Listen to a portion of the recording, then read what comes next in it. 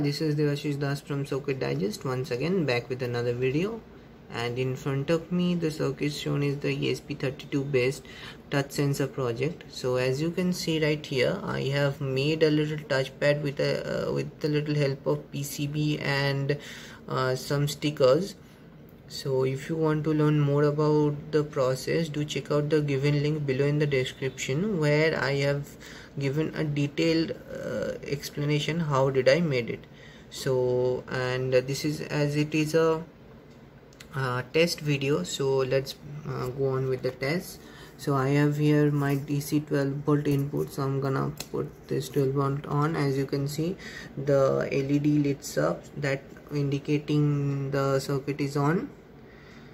And if I touch the buttons, you can see that the corresponding LEDs will turn on, as you can see here.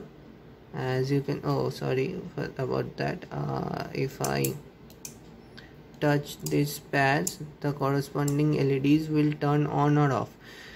So this is a very cool little project, I think, and it is very easy to make.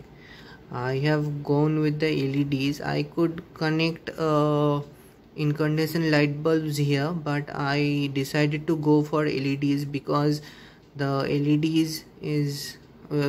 LEDs are quite simple and easy to connect. And if I would have connected the incandescent lamp here, the brightness of the lamp would glare the video.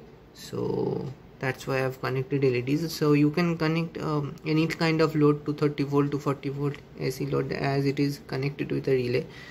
So thank you for watching.